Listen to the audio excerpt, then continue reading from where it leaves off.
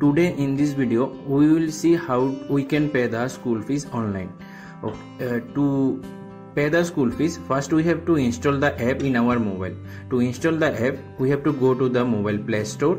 There we can search with the school name, that is Holy Cross School Panisagar. We will find this app and we can install it in our mobile.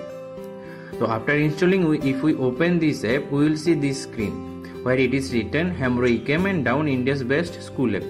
So after this down, we will see Get Started. So if we click on Get Started, we will see this page where it is written username and password. So we have to take our students username and password from the school, and by putting these things we will log in our account. So let me log in as a demo student.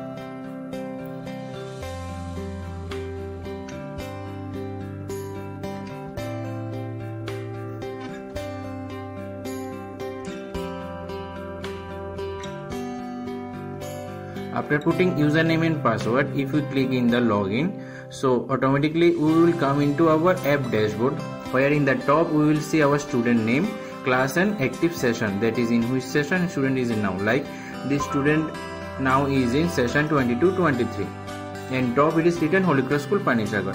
So after confirming my student details, here down we will see many menus are there, like my profile, growth tracker, academic calendar, like this.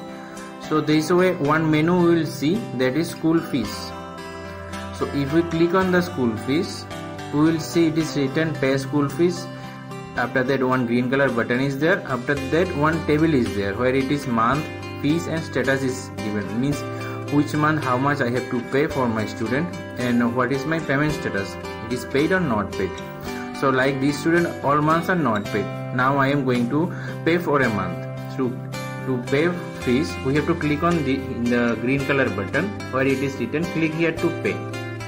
So if I click on this button, one new page will open where it will be written make payment, online fees and bill collection center, and down we will see Panisagar Holy Cross School and all these details. So here we will able to see our student details automatically, class section, father name, mother name.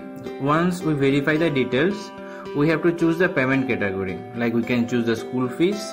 After that payment type we can choose monthly fees. After choosing the payment category and payment type, if we click on next, it will go to the next page where it will be given all the months what we have to pay. Like I am going to pay for May and April. So after choosing the April and May, by clicking on this checkbox we can choose the month. So after choosing the April and May month, I will come down and click on the next.